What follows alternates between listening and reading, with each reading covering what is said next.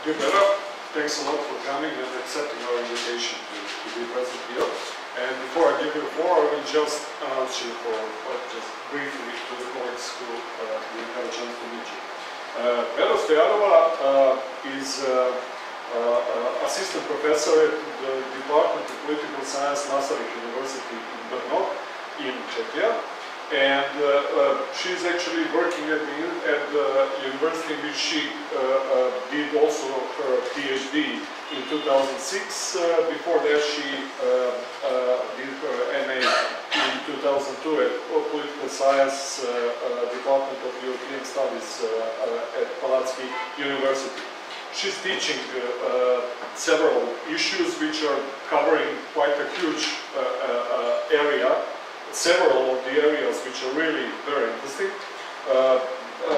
Cross-cultural negotiation, conflict management, regional security in the Balkans and in Latin America. Then again, populism in the Balkans and in Latin America as well. She's dealing beside, as you saw actually, she is the expert for populist, extremist parties and so on, but she also has her engagement, I had just briefly to mention, with the Balkans that's been lasting for quite a long, and she's really seen and perceived as one of the most important experts nowadays for the party politics at the Balkans. She has at her site at CV, you could find a very huge and substantive list of her publications that are covering all these areas. And I will just briefly mention two of the books. Please. And which she's very famous for. That's how I found out, actually. A very well-known book, The Far Right in the Balkans, published for the first time by Manchester University Press in 2013, and I think the last year was the second edition of the book, if I saw that. And the book that she wrote with Peter Emerson, Party Politics in the Western Balkans, published by Routledge in 2010.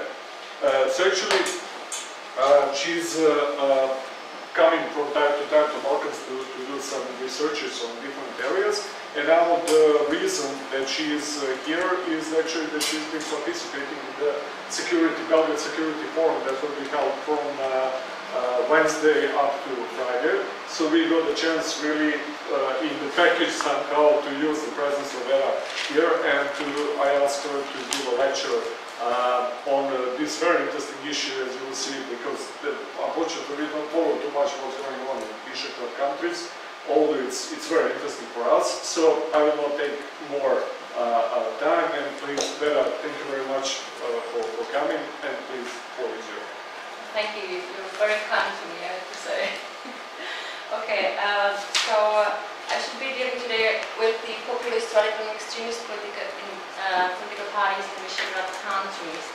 As I heard, there are some people from the Slovak embassy here, so I'm not very maybe telling something new to you, but you can correct me then. I mean, maybe telling your stance about Slovakia.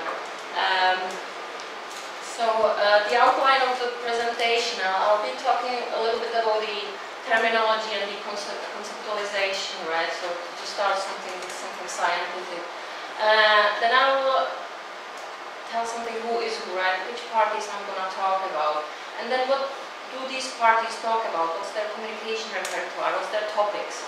And how these topics are treated by the other parties, by the competing parties. And how they're treated by the media, like the topics of the far-right parties. And then a little bit about the public discourse and some kind of concluding remarks. So the conceptual remarks. So which parties I'm going to talk about that? I quite like the conceptualization, the German one, which they basically say there's a democratic center, and on the right and left-hand side there is a right radicalism and left radicalism. And these are all operating within the constitutional framework. Whereas at the end of the axis there is extremist parties, so there's extremism, either left or right, and these are not operating within the constitutional framework.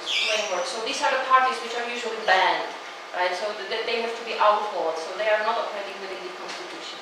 And because I think it's needed to have some kind of common concept, because those parties, they're kind of fluid, they don't have the same identity, their identity is changing, and the topics are changing. They can be like moving from the end to the center, or from the center to the end, right? So I think there is a need to have some kind of umbrella concept, and I use the umbrella concept as a far right.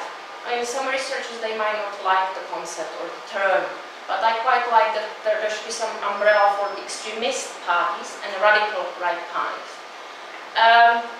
As regarding the conceptualization, I like the books which are done by Kasmudek. And in his first book, he basically said that the radical right parties, they encompass nationalism, xenophobia, strong state, and also welfare chauvinism, right? And he revised a little bit this concept, or he said he wants to have some kind of more narrow definition, right? Not to have 4 features, but to put it maybe to more. And then he adds something, and he said, okay, we operate with nativism, and nativism is in terms of internal homogenization, right? So you either kill the people, or you turn them to be your identity, or you just do something with them. Or in terms of external territorialization, so in terms of making greater Serbia, Bulgaria, Albania, whatever. So that's nativism. Then you need authoritarian tendencies, so you need a strong state, right? Let's get rid of the lesbians, all of the parasites, homosexuals, whoever, right? So, or death penalty, right? They usually have death penalty in their programs.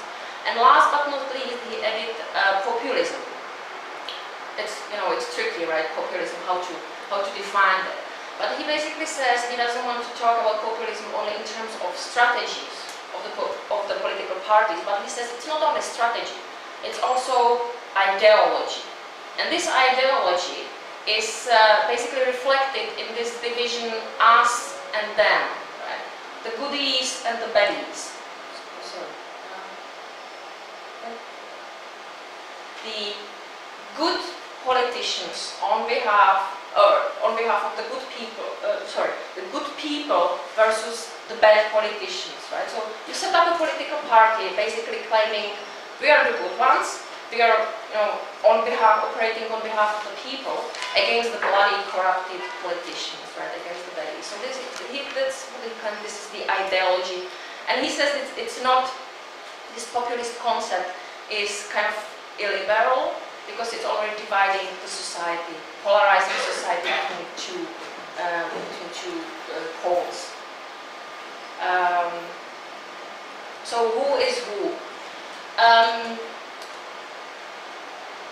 I'll be talking about extremist parties. In case of Hungary, it's MIEP, which is not that much successful now. I'll be talking about Kotleba's party, so LSNS in terms of Slovakia. And maybe a Jobbik, which used to be extremist party. Nowadays he's a bit softening the ideology, the populist, the rhetoric, so he's moving more to the center. So I would rather put Jobbik now to radical parties rather than extremist parties. And I'm going to be talking about the Czech Don, Slovak National Party, Polish League of Polish Families, Samobrana, so self-defense, and then populist, I put Fidesz, then a Czech VD party, Don, ANO, Olano, and Polish PiS and PiS 15. Most successful parties are populist parties. So we see that the nationalists, so the far-right parties, are not very successful in these countries. If you look at them, the far-right parties have usually around 10%. Most successful is Slovak National Party, which has been there for a long time. They were in the parliament, they have been in the government. So it's Slovak National Party and also Jobbik in a long term. The others, it's usually like one party for one political term, and that's it, and they're not successful anymore. Sometimes the populist parties which add nationalism to their ideology, they are more successful, whereas the extreme parties, if they soften, they are more successful as well, which we'll see in the presentation. If you look at the Czech far right, so the extremist and radical right parties, it's an unsuccessful story. We don't have any far right parties actually, or not successful. There are actually now 3 political parties which are kind of relevant, as they have been in the parliament, or they are in the parliament. The first one is the Republicans. The biggest amount of votes they got is 8% in 1996. And then, since 1998, they are a non-parliamentary party. Then we have Dawn. This party was set up in 2013 before the parliamentary elections, and they got 6% of the vote. And the Dawn split internally in 2015 into SPD party, which is now in the parliament as well, this kind of split branch, right? So basically we have 3 parties which are relevant, but they're not, I mean, 6%, what is that, right? Or 8% in the 90s, nothing really. Why is that? We don't have a major group that would feel forgotten or under threat in the Czech Republic. The number of anti-system parties is quite high. We have a 5% electoral threshold, which hinders the new parties to enter the parliament. And historically, these parties, they have not attracted large number of adherents. The entire establishment niche in the Czech party system is already occupied by the communists, because the Czech communists are not really international communists, as all of the communists, but there are a national patriotic communist party. And they have consistently failed to come up with a comparing program.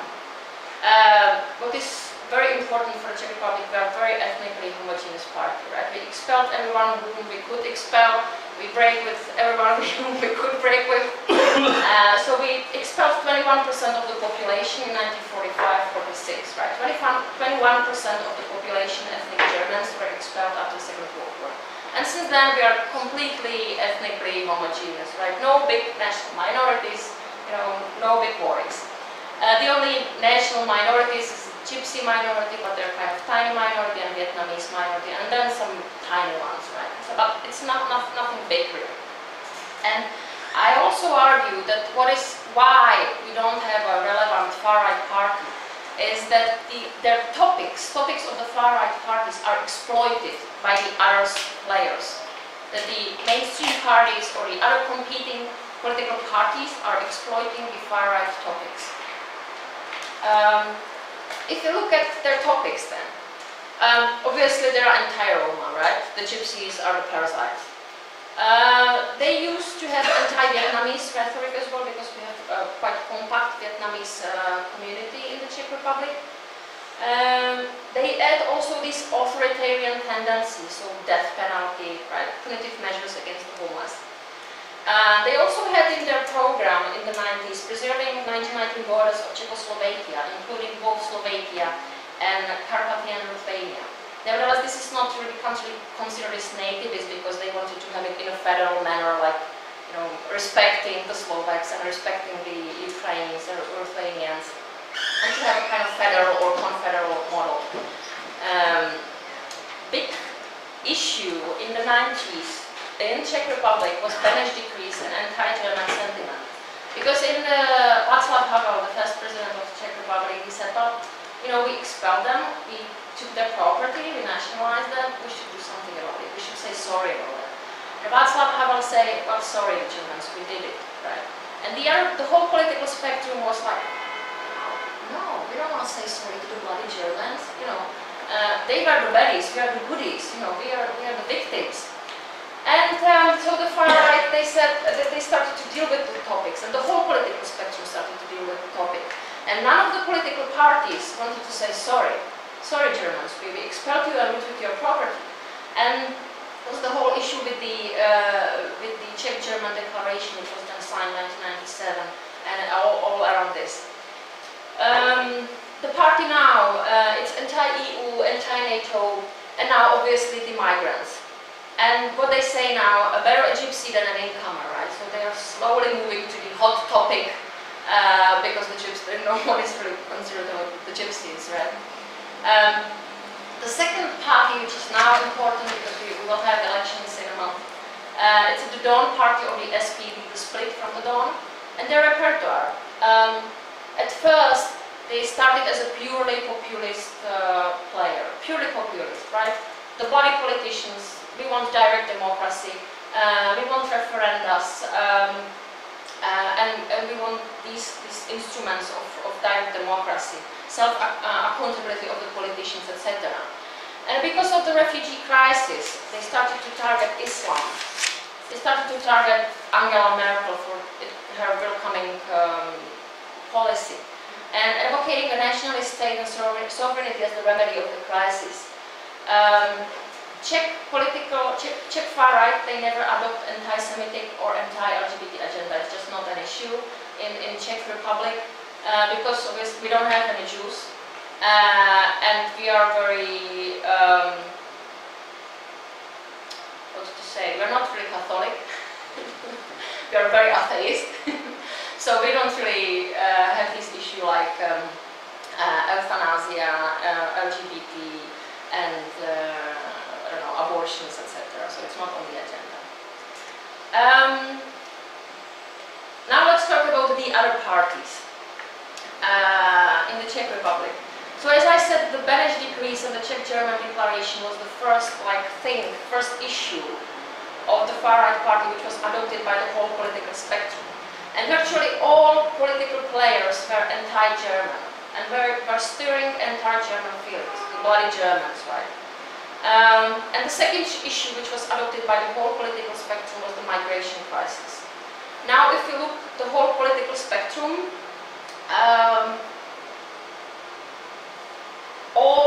virtually all of the political players, except of two parties, they are, in a sense, anti-migrants, nationalist or xenophobic. The whole political spectrum. Even the Social Democratic Party, they're kind of shilly-shelly. On one hand, they're saying, okay, we might accept some refugees, they're not that bad, okay. But on the other hand, their Minister of Interior, he's using completely nationalist and xenophobic rhetoric. And it's the same not only for the Social Democrats, it's the same for the Christian Democratic Party. Their local leader, he's very anti-gypsy and he moved the whole gypsy community out of the town. It's also the ODS of the Conservative Party. The leader, actually he's the ex-rector of my university, right? Political scientist. So I very much admire this guy because he's my ex-boss, but I really feel sorry for what he is doing right now. And he's using this nativist rhetoric as well before the elections. And this legitimization of nationalism at the highest level of government and politics has been reflected on the lower level of political hierarchy as well. And the local leaders in forgotten regions, they use it against the Romas, because at the local level it's the Romas who are the issue. So they use the anti-Roma rhetoric. Basically the top statesmen which diffused far-right topics in the Czech Republic were Miloš Zeman and Václav Klaus, so the current Czech president and ex-prime minister and the ex-president and ex-prime minister, and both of them, they in a sense use the nationalist topics. I want to move closer to our great president of the Czech Republic, Miloš Zeman, who is really using populist techniques, who is really saying, I am here on behalf of the good people against the bloody politicians, I am the people, I am supporting the working class. And he is completely against the immigration and completely against presenting Muslims as a threat. And the people around him, like the guy next to him on the first photo, it's like the leader of very extremist formation. And they stand next to each other, basically saying president is supporting extremist person, whose party was banned, it was outlawed by the judiciary. Right? The public discourse, this legitimization of nationalism and xenophobia is already seen in a public discourse, so in the rise of xenophobia within within the population. And there are many formations in the Czech Republic which adopt nationalism and xenophobia. It's this guy which I talked about, this Martin Konvic, this one. He's actually from academia. He's from Bohemian University, and he's researching butterflies, right? So this guy who's researching butterflies, he set up many political formations, and all of them, they are anti-Muslims. We don't want even one Muslim in the Czech Republic because they are the threat. What he actually did, also, a kind of, he called it a performance. He brought a camel on the main square in Prague, on the Wenceslav Square. And on these camels, he put some people who were like dressed up as Arabic people with Kalashnikovs. Can you imagine what doing this right in the center of Europe? And he said it was a performance, right, a theater, right, for the people. And obviously, you can imagine what would happen then. So this is the guy researching the butterflies. There are obviously other formations, like Alternative for the Czech Republic, similar to the Alternative for Deutschland. So Alternative for Germany, for Czech Republic. There are also angry mothers. These angry mothers, they started with the mother issues like the right to deliver the baby at home and breastfeeding, and then inclusion of mentally handicapped children at home, at schools. But then they started to adopt this nationalist rhetoric as well. We want to have safe home for our children against the threat of the Muslims, right? And it's also seen in the mainstream pop music. Before then, the nationalism was part of the neo-Nazi subculture. Before it was just a subculture somewhere, just a group of the people, use this nationalism in their songs. And now it's infiltrating into pop culture, it's mainstream. And you have singers and the bands which are on a TV or somewhere, and they're getting some prizes, and they are completely openly nationalistic. So far right in the Czech Republic, the Czech political parties have a long tradition of promoting Czech nationhood. So in fact it's been promoted by virtually every relevant political party in the contemporary political milieu. And this nationalism is being misused and appropriated and legitimized by the top governmental leaders. And this legitimization also led to the marginalization of the far right. I mean, besides the other topics which I talked about in the beginning, right? So the day-to-day use of discriminatory, exclusionary, xenophobic speech by Czech leaders is reflected in media accounts that transmit the message that these negative stereotypes are normal, right? That they are casual, and ultimately that they are neutral, right? And this serves to reproduce the prejudices, and the result is the intolerant public discourse.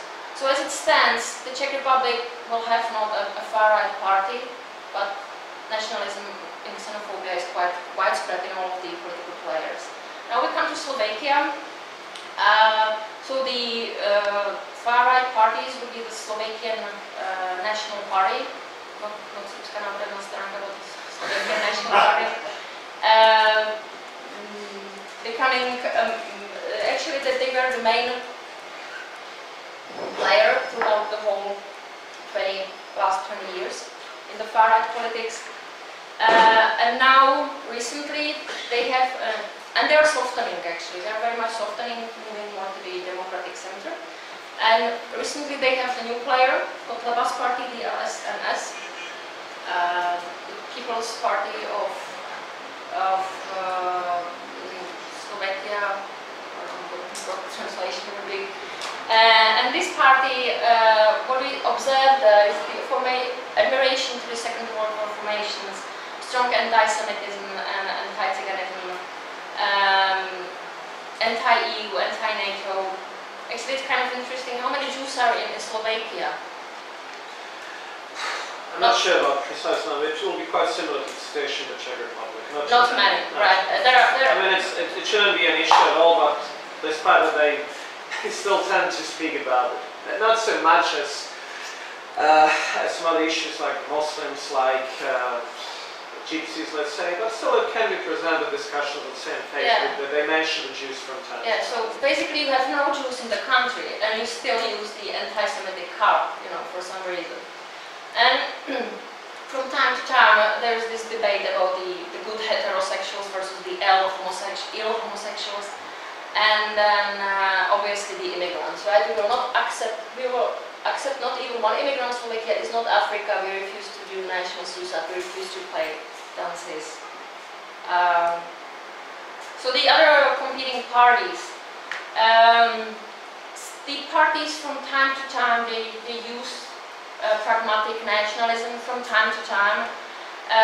Depends, right? But I think now Slovakia is more trying to stick maybe to the European Union, to stick with the EU, mold. So there's kind of light pragmatic nationalism in some parties. There's the SAS party, put the immigrants on the military boat and send them back home, as the great amount of migrants means less freedom for our citizens. As the Mohammed is a key figure in Islam, Jesus is a key figure in Christianity. However, Jesus spread Christianity with a word, Mohammed with a sword. It's a quote from the leader of the SAS party. So basically all main competing players play with slight pragmatic nationalism, and nevertheless, as I said, now it's kind of turning back to stick with the hardcore of the EU. So they said, okay, yes, we will accept the migrants, but you can maybe go on with this about the contemporary policy of Slovakia. Sorry, just speaking about the parties in Slovakia, what is their result of success at the elections? How many votes do they get? Of whom? Slovakia. The far-right parties? Yeah. Well, the SNS, they are now in the government, still, and then it's the LSNS party, which I think they were outlawed now, or they are in the process of being banned. Well, they are sitting in the parliament. Their result of last elections was about 8%, and it was a great surprise for all the people in Slovakia, because during the pre-election polls, most of the people were rather afraid of admitting that they would vote for the far-right party, so they expected to get like 2 to 3%. And it was a huge surprise coming out with 8% of the votes. There's a process that was initiated by the main prosecutor of the Slovak Republic to get it outlawed, but well, it will be hard to do, since firstly, we don't know how long this process could take, and secondly, they could always transform the party to another one, just to change the name. And the public support won't decrease just because you outlaw a party. It might mean vice versa, that actually they will become martyrs for some part of the public and then receive all votes. Now what might be quite crucial will be the local elections that will take place in maybe 2 weeks or so. And they've got a leader in the... Well, Slovakia has got a bit different administration than Serbia. It's similar to Croatians, these Banovinas. And we've got a leader in central Slovakia from this far-right party, and he's going for his second term. So we'll see if he's able to defend the second term. That will be quite successful for the party. But according to the polls, he should lose. So yeah, we'll see. But they are sitting in the parliament, and the first party, the SNS, there was quite a big difference in comparison with the situation in the past, where really they've got a leader with really strong anti-Semitic, anti-Gypsy, anti-Muslim, anti-everything proclamations and rhetoric. Now they're quite moderate, because they realize that they're in the government, right? So they have to, They've got a new leader, and he probably realized that this rhetoric won't bring any success to the party. So basically the vote is that we're on the far right, move to the other party. SNS, how many votes did they get at the last elections?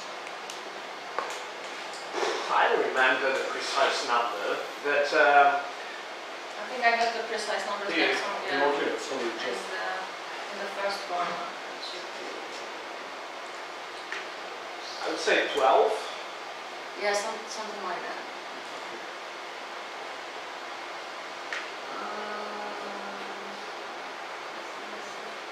To the left, yeah. Yeah, that's fine. Yeah, so not, yeah. Yeah, something like 12%.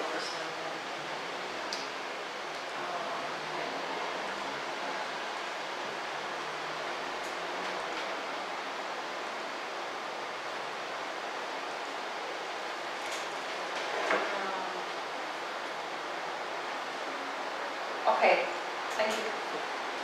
So the Polish far right, let's move to Poland. A league of Polish families of Pearl. They're kind of becoming marginal. What they use Euroscepticism, national and Christian narrative. They focus on the national values against the Europe, and usually there are these typical issues for Poland. This national Christianity, this typical Polish national, so abortions, very important topic. LGBT agenda, very important topic. Euthanasia, very important topic. So this is very like issue for the Polish far right. And the competing parties. So it's the PiS, it's clearly mainstreaming nationalism, then PSL, Conservative Party, and then there are some modern parties, pro-European liberal, and cookies, Eurosceptic, populists of nationalists, and the opposition, but PO. They oppose the nationalism, but they are kind of discredited opposition, right? They have a guy who's representing them in the European Parliament, Janusz Korwin-Mikke.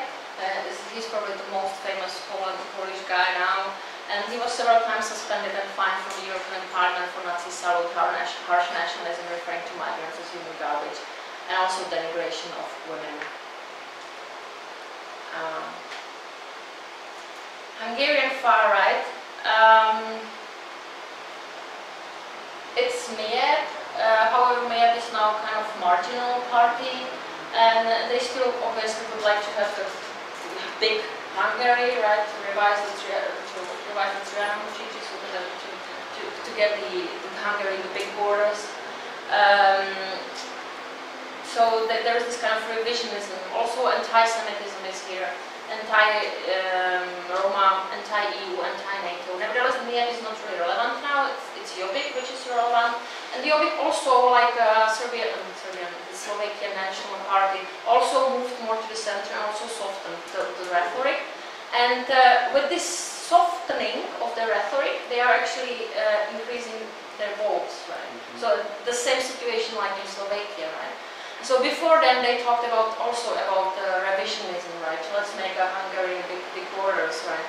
And now they're becoming kind of mainstream parties, and it's also tied to the Orbán, right?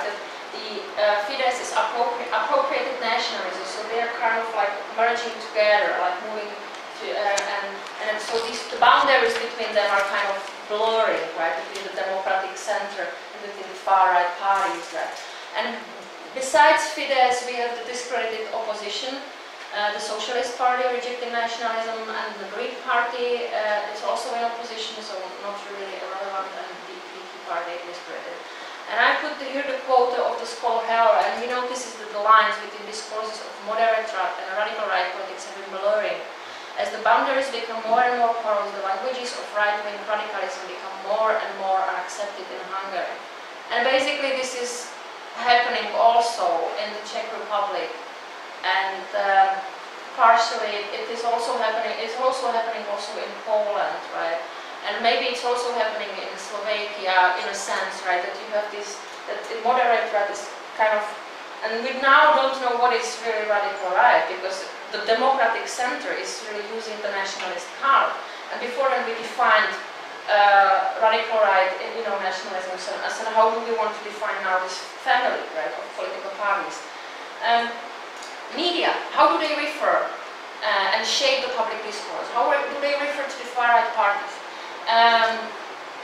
There is Berlusconization of the media. In the Czech Republic, the main media outlets are in the hands of the ex-minister of Finances, Andrej Babiš, who will have elections in a month, and he will unfortunately become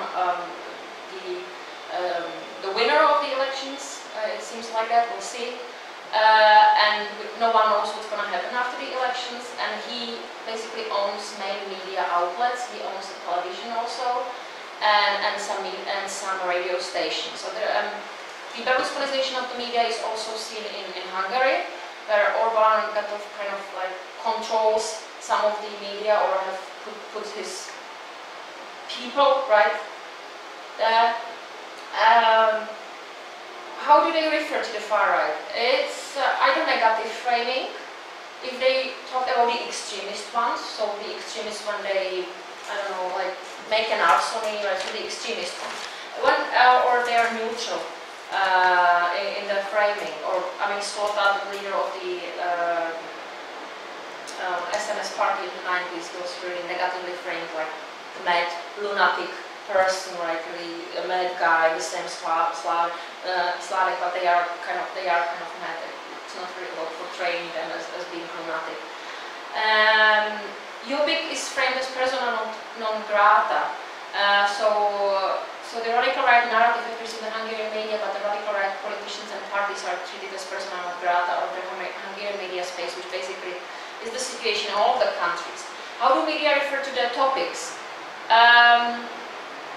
The newspapers or the research about the comparison of Western European newspapers and Eastern European newspapers showed that the newspapers in Western Europe are more compassionate towards the plight of refugees, whereas the Eastern European newspapers are more like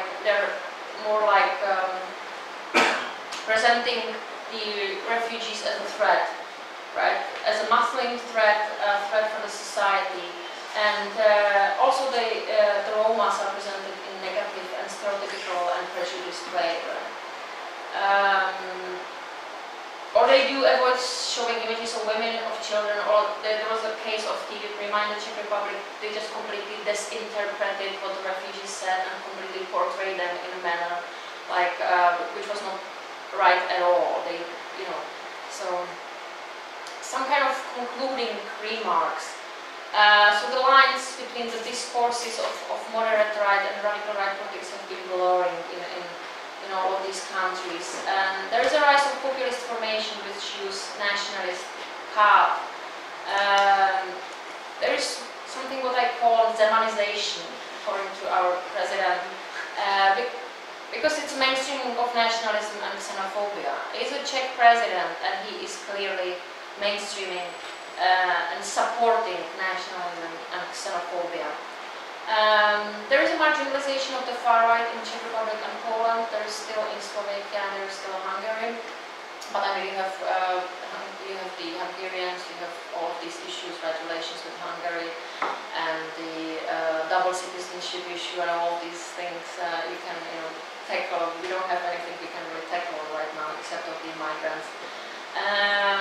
There is a Berlusconization, so media in the hands of the politicians. There is also a Kremlinization, which I haven't really touched in the presentation. So there is a huge trend in pro-Russian campaigns. There is a lot of websites being set up now in the whole Visegrad. No one knows whom they have the money from, but usually the traces go to Russia. They're like pro-Russian, anti-EU, and they are using this post-factual trend, right? Really not using the facts, but really lying and misinterpreting the reality. And there are many of them. Obviously, now when you have the internet, and everyone uses internet, so that's a big threat also, and a big thing in the Czech Republic and in all of Visegrad. We do have urbanization, so we do have dismantling of democracy in Poland and in Hungary. And there is a polarization of the society and politics, right? So I very much like the conceptualization of populism done by Mexican political scientist Arditi, who says populism can be like a guest who comes late and drunk to this dinner, doesn't respect the manners, but spells out the painful troubles of the group. Right? So I would like to conclude that maybe in Hungary and Poland, it seems that the guest not only disrupted the party, but launched a new party under new rules, and polarizing so the society, with half of it who is supporting the new guest, and half of it who is against him. Whereas Slovakia and Czech Republic, it's not the case yet. We only have the one who is like spelling out the troubles things. I mean, Slovakia seems to be now behaving. In the Czech Republic, we have elections within a month, and as I said, the headliner or the expected winner is Andrej Babiš, the populist leader, and no one knows what's going to happen after the elections because he's kind of, he is misusing the situation, and you don't know, he doesn't have some kind of coherent ideology at all. The only ideology of his is populism. Me, I'm the one I have my own firm. I want to do a state as a firm, and I'm supporting the working people against the bloody politicians, and the bloody politicians are only talking, and that's it. So no one knows what's going to happen after the elections in the Czech Republic. Okay, thank you.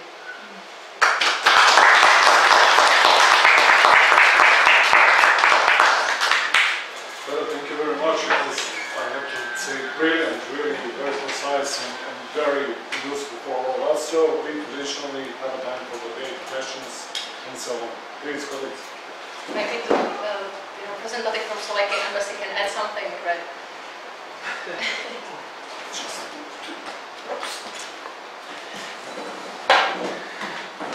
Well, what to say? I mean, I don't have any disagreements here, so. Sorry, or anyone.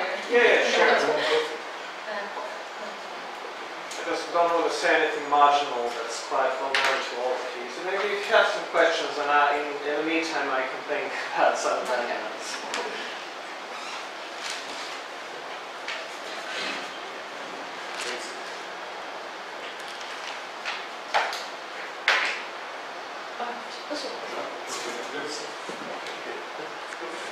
No, please. We respect guests. Sabina Kreutz from the Austrians. All right. Okay, we have elections ahead. Thank you very much. Very interesting. And of course, generally speaking, the features that you mentioned about the parties are not, of course, not so different from those parties in Western Europe, so to speak. So therefore, my question is, if you have, I mean, you mentioned Kremlinization. So this is not only campaigning for Russia, but what we also see is, of course, an influence or contacts between also our far-right wingers with Russia, with Russian politicians, parties. But apart from that, my question would be: have you also looked into relations, let's say, as recent as they are, like the AfD in Germany, of course, Le Pen? Have you looked into the relations, maybe also support of Western European far-right parties, movements, to some of the ones in the countries you mentioned? They obviously, if it's the case like Slovak and the Hungarians, obviously they're not gonna talk to each other. That's quite clear. Like the Serbian Radical Party with the Croatian parties, Hrvatska stranka pravda, are not gonna collaborate, right? So it's quite clear if it's the Slovak and Hungarian case. If it's a case like the Alternative für Deutschland, so I think they were some kind of relations with it, because they set up the Alternative for a Czech Republic, so and also the German ones, they do have relations to the conservative parties, which is for me it's kind of so they do, From Germany, yes, Jean-Marie Le Pen or Le Pen, his daughter, they do actually sometimes. They have it with the Czech, with Okamura, they were some kind of meetings, and they do with the French one definitely, with the Germans one, yes. With I don't know any about all, that's it. I'm not aware of any of the contact, but Germans yes, French yes, and the Russians yes. Klaus went to support AfD during the campaign. Yes, Klaus is, yes, and his son actually, Václav Klaus Jr., he is now like number 2 in the Conservative Party, and if he wins kind of like within the ODS, he will be very strong nationalist, and he basically says he wants to Czechia. It's a conservative party, and he's really mad with the Platformologia in this sense. And they have very too. They always have. This question is how many supporters there is idea about re-emerging relation between Czechia and Slovakia, in Czechia and Slovakia. Second question is about name. Does Czechia is co-official name in English now or not? Okay. We don't have any Czecho nostalgia, as you might have here Yugo nostalgia. I don't think we have anything like that in the Czech Republic. I don't know, you can then say it about Slovakia. Actually, I will tell you my story. When it happened, I was still like, we have relatives there, we have friends there, we have, our lovers are there, and then we're going to split. How can this happen? I've lived my whole childhood in Czechoslovakia, and then we had Slovakian fairy tales, and we had the Slovakian radio, and everything was in Slovakian, and then, so for me it was really awful, but now, within a time distance, I really feel it was a good thing that we did it, because we have our problems, and they have their problems, and it's not like easy to, you're Slovak so you're bad, or you're Czech so you're bad, like, if you have, so it's now you're bad because you're social democrat, or you're bad because, you're conservative, not because of your ethnicity. So now I think it's a good thing that we did it. I'm not really sure whether there are any nostalgic people in Slovakia. Well, I partially agree with the description, like we all used to live in Czechoslovakia when we were younger, and at least I was sorry for the dissolution of the communist state. Now, and I do agree that now for most of the people, I'd say like 95% of the cases already resolved. People don't think about it anymore. They just get used to the idea. We have the Czech Republic, we have Slovakia, and the biggest difference when you compare to former Yugoslavia is that we're rather homogeneous. I mean, there was no substantial Slovak community living in the Czech Republic and vice versa. That's one of the main reasons why the dissolution wasn't a peaceful manner. But going to answering the question if that was actually good or not, well, from the rational point of view, yeah, I do agree. It was a good thing because it's true that now the people could talk more about some other discrepancies, arguments, things like that. They don't have to recall back to the nationalism. On the other hand, I do like a comparison that I heard a couple of years ago, and that goes like that actually it wasn't a success that much, and it might be compared to a broken marriage. Sometimes if you have two people living together, they decide they simply cannot exist together anymore, and they decide to get a divorce. Ultimately, they might be happier. I mean, they could still have good relations between each other, maybe even better than during the marriage. But at the end of the day, they failed. They weren't able to hold the relationship together, and that's a pity. At least that's my personal opinion. But for me, I'm sorry that we are no longer anymore. What was the failure between Czech and Slovakia? Well, we could talk about it for hours. Like we could talk about the dissolution of former Yugoslavia. It's a complex topic. Well, it wasn't just one simple reason. Actually, funny thing about the Slovakian minority in the Czech Republic is that there is a huge Slovakian minority now in the Czech Republic. Huge Slovakian minority. They're working there, studying there, and if you are a student studying in Slovakia and you want to have a better university, or you go to the Czech Republic. And if you want to have a better job, you go to the Czech Republic, right? So there's a huge Slovakian minority, and like I'm in a case too. I spent 9 years in Prague. Yeah, and my kids, they in the kindergarten, they have a huge Slovakian community in the kindergarten, so they speak Slovakian. So now it's getting back again, this Czechoslovakian kind of knowledge. So yeah, it's like the main difference now is euro. They use euro, we don't, right? So that's the only. But now we are happy. They have their things. We are happy with our things, but and there is also a Czech minority in Slovakia. Not that much, but there is a huge one in the Czech Republic now after the. And because we have like, if they can study, if they study in Slovakian, in Czech language, so the university is free for them. and we basically all of the like we treat them equally as the Czech citizens, right? So the Czech laws are, we treat them completely the same as with the pensions, wages, and everything, right? So there's a huge Slavic community. And to the second question, Czechia was introduced by Miloš Zeman. He made it a kind of agenda to put it that he wants to have the name Czechia. I don't know, I don't really like it, to be honest, and I still haven't got used to it. Right? So the official name of the republic is Czech Republic, right? Whereas in the UN it should be called Czechia. But I still, you know, I'm not really. So Czech Republic is the constitutional name, right? The constitutional name is the Czech Republic. Češko. Česká republika. Česká republika. Hungary has transformed itself to Mađarstan, not republic anymore, after the change of the constitution. So they are the only ones who has like no republic, it's Mađarstan. Like in Czech, I quite like the term Česko, because before then people quite talked about Čechy, but Čechy means only Bohemia, right? Whereas Česko should incorporate also Moravia and Silesia, right? So if you say Bohemia, so Čechy, you're not really talking about Moravians and Silesia. We have our national minorities as well, right?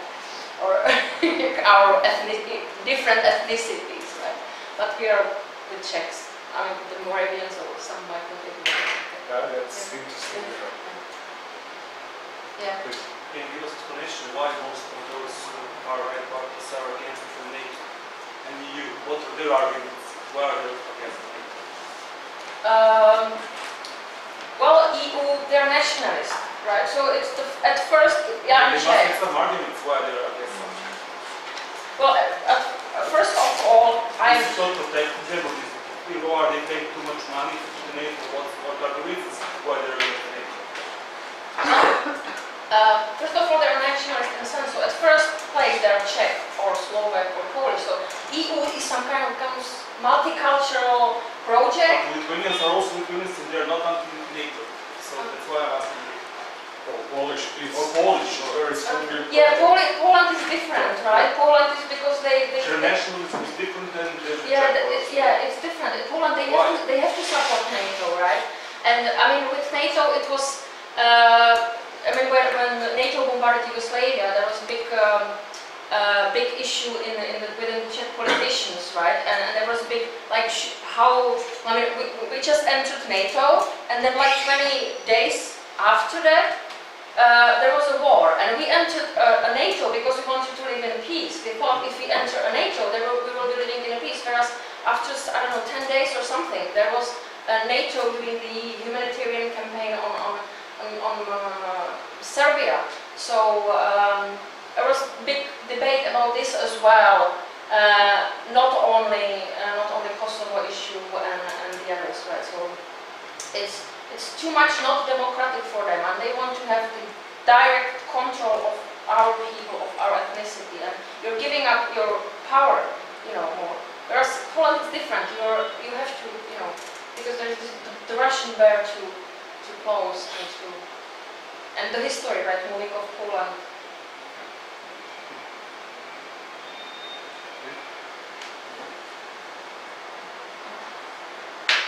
I have a bunch of them, so okay. I have a couple of issues. First, theoretically speaking, I strongly support your idea of putting the far right as a kind of umbrella, because there was also quite a huge discussion out there in the West among the scholars how to define what is really happening really at let me say general far right or right spectrum. It's because our media, for example, are putting everything like to the like extreme. So I think that using of radical right is very useful, because what we have, especially in West now, is 5, 6 the most leading or controversial, let me say, from Austrian FPO to we had the polemics last year here at our tribuna. How could you define that? Because I think that they're also trying to mainstream themselves in the sense, so I can't really put them at the extreme right in many ways. So I think that this is a very good way to approach the general scene, to try, although it is also very hard. I mean, from the, I don't know, center right to radical right up to extreme right, but at least you could start doing something, which is, I think, very good. But generally, I would like you to comment more on that as a first issue, because the problem is that you have Orban and Kaczynski who are still members of EPP, which should be kind of classical center-right, they are cooperating with Angela Merkel, Partido Popular, and all of them. And on the other hand, they are really, as you put it, right mainstreaming somehow. So generally, would you agree that Western political space was mostly left mainstreaming in somehow way in the last couple of years, moving before this new rise of the radical challenge, and that actually in Visegrad you have a right stream, that the whole spectrum is more or less moving into the right stream, if I could say. Would you agree with that?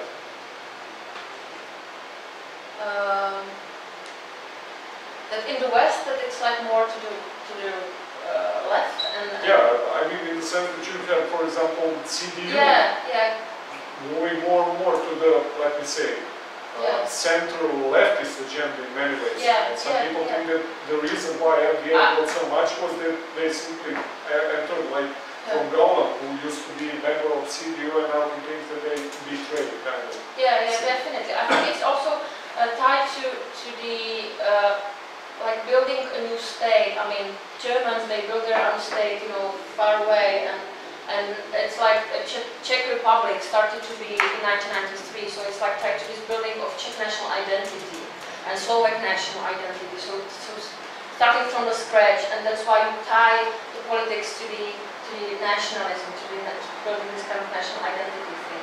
So that's why I think I'm not really sure about Poland and Hungary, but I mean that's the historical issue also. So yeah, I would agree with this. Yes. Okay, I think because it's theoretically really interesting debate. It's been open, like how to define. Then how do you define democratic center if they're using nationalism, and how do you then define radical right if they? So how so that's.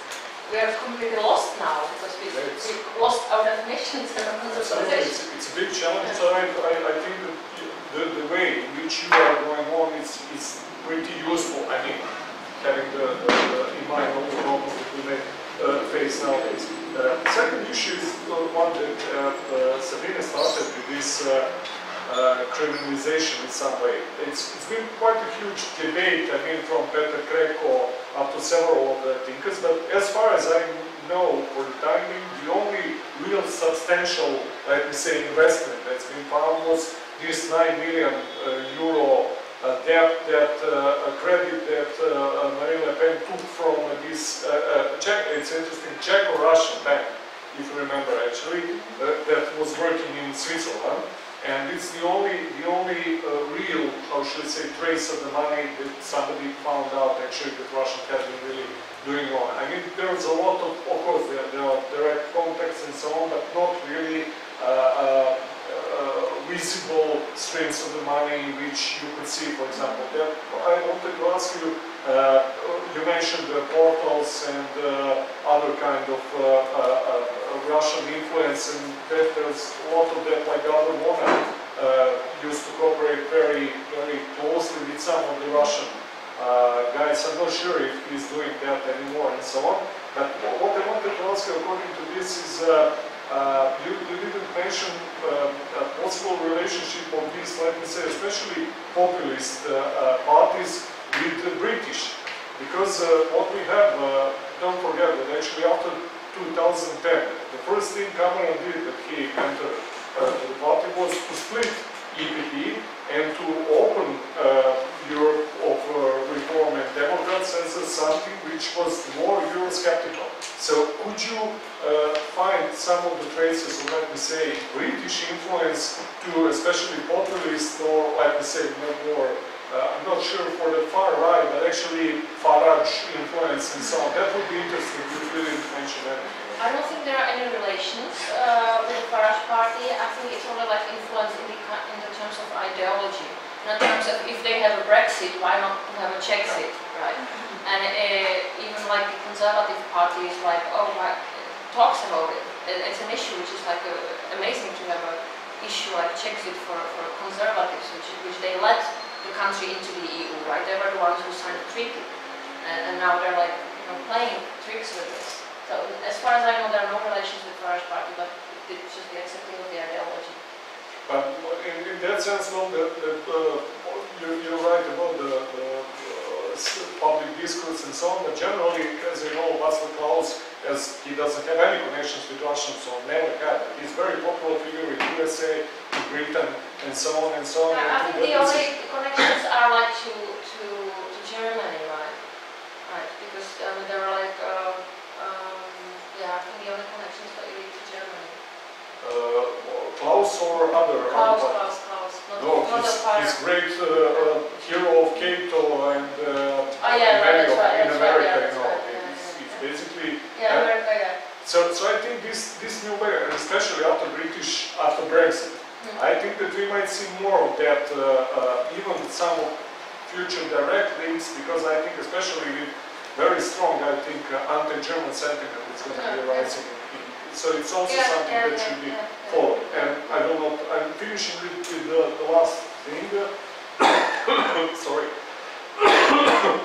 Speaking about Viktor Orban, he started something which you could call like economical resourceization, in the sense that he officially proclaimed that he wants like 50% of the banking marketing to be returned to the hands of the Hungarians, that he's almost officially supporting development and taking over of the like big market space from the Tesco and the Carrefour and so on and so on.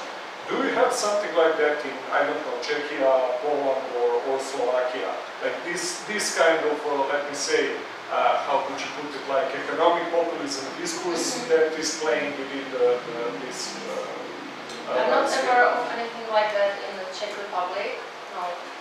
In Slovakia, no. No, it's not. And Poland, I don't know. It's more pro-market still. Slovakia especially, and also. And Poland? I'm not aware. So it's always strictly connected with the company for the time being. Sorry, and I will finish with Moravian identity. You mentioned that actually, as far as I know, that some of the last censuses there is like possibility to proclaim itself as a Moravian, as a specific identity. Could you comment us about, could it be a new problem, the ones that we have in the Balkans, let me say, new identity?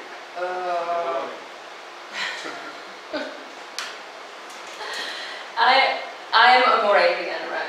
But I don't consider myself to be Moravian. I consider myself to be, I don't know, European or whatever. I consider myself to be a mother, whatever. And my husband does consider himself to be Moravian. For him, it's really a big issue when in the newspapers they talk about the Bohemians, not about the Czechs, And it's like, and it always picks on these things when they talk about Bohemia and not about Czechia, and these stupid little things. So there are people, and so I know this community exists. But a funny thing is that he actually became a member of the Moravian Party, which initially they strived for some, I don't know, federation, confederation, whatever. But now they are strongly pro-European, and they don't ask for this anymore. They're kind of very liberal and very multicultural party, and they just want to, have the affirmation of the Moravian identity. So I don't believe there could be a problem out of this in the future. Okay. More questions?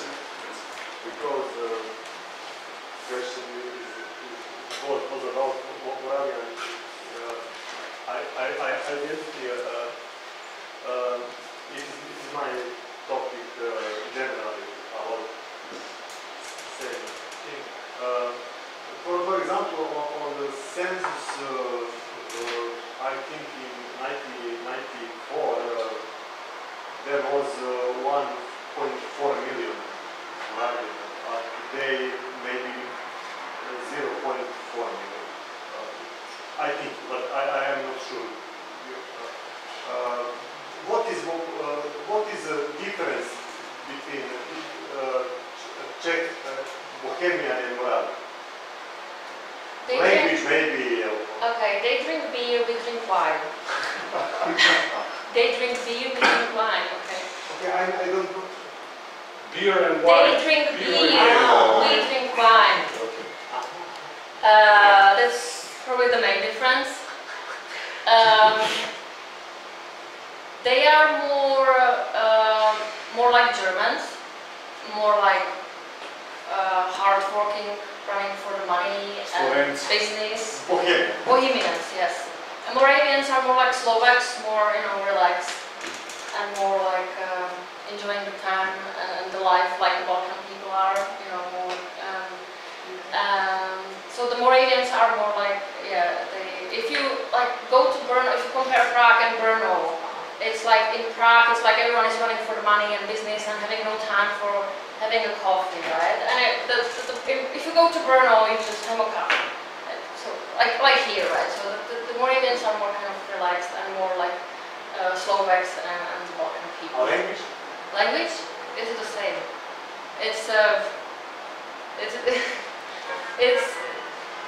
It's not even as a difference as between the Croats and the Serbs. It's the same language. Yeah. Actually, in Moravia, we speak more official codified language, Czech language, than in Bohemia. Like in eastern parts of Moravia, they really speak the pure language, the codified Czech language, the nice one. Whereas in Prague, they speak more. They put like different endings, which is like more not really Czech, right? Which is like funny. But it's just dialects still. I mean, even here in Serbia, you might differ between people from Belgrade and from the eastern part of the country. Yeah, but that's the problem, because we have case of Montenegro, for example. As you know, we all speak here the same language more or less in the dialects and so on, but actually people start solely for the political reasons to construct identities and so on. That's why I wanted, because I heard that there are some ideas on the Moravians, that they should codify new Moravian language with like a couple of new letters and so on. So it's the same stupid thing like in Montenegro, but Yeah, there are, but as it's not a political issue, it's not really needed to. We Serbia have Moravian dialect.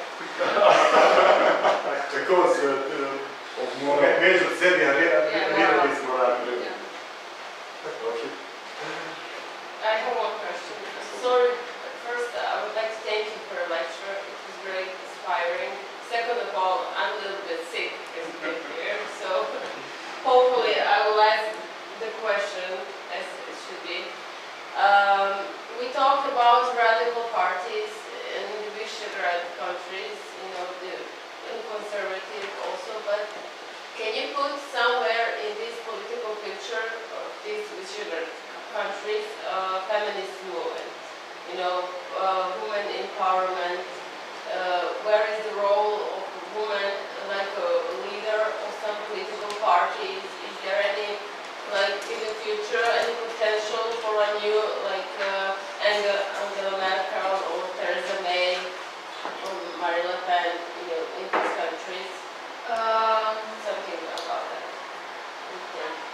Actually, my friend, she's a head of it's called Forum 50, and they are lobbying for the affirmative action for the quotas for women. And I know that the Social Democratic Party they try to include on the electoral list every second one a woman. So the Social Democrats are trying to be gender balanced.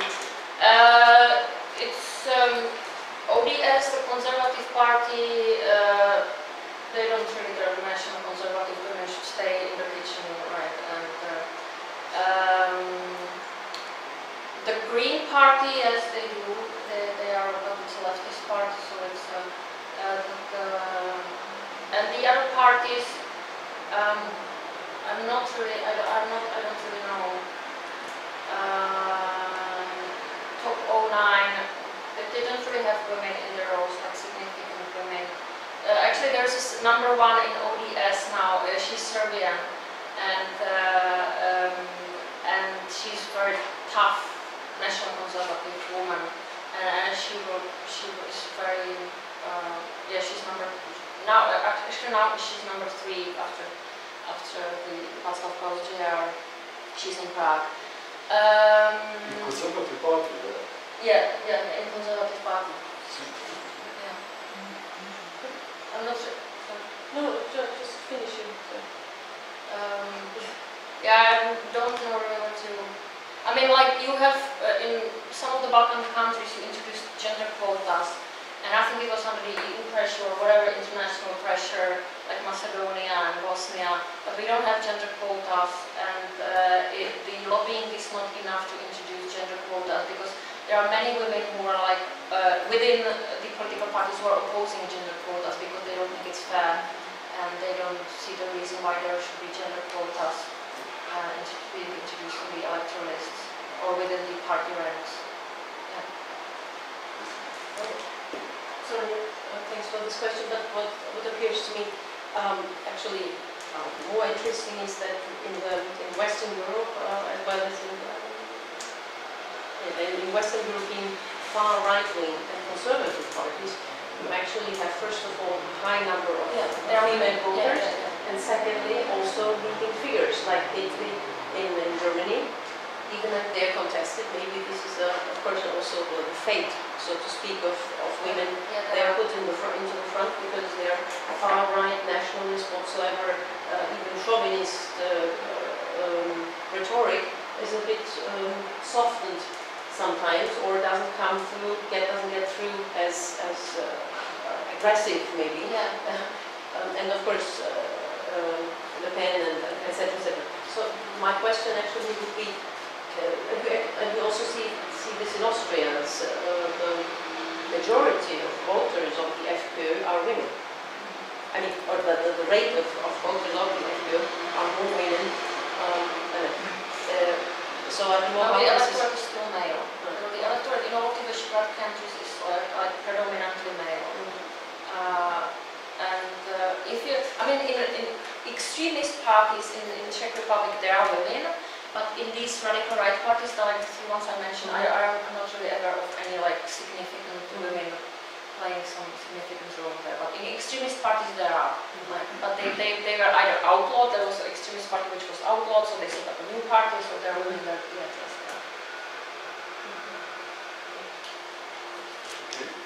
do we have more? No? Okay. Thank you very much. It's really more than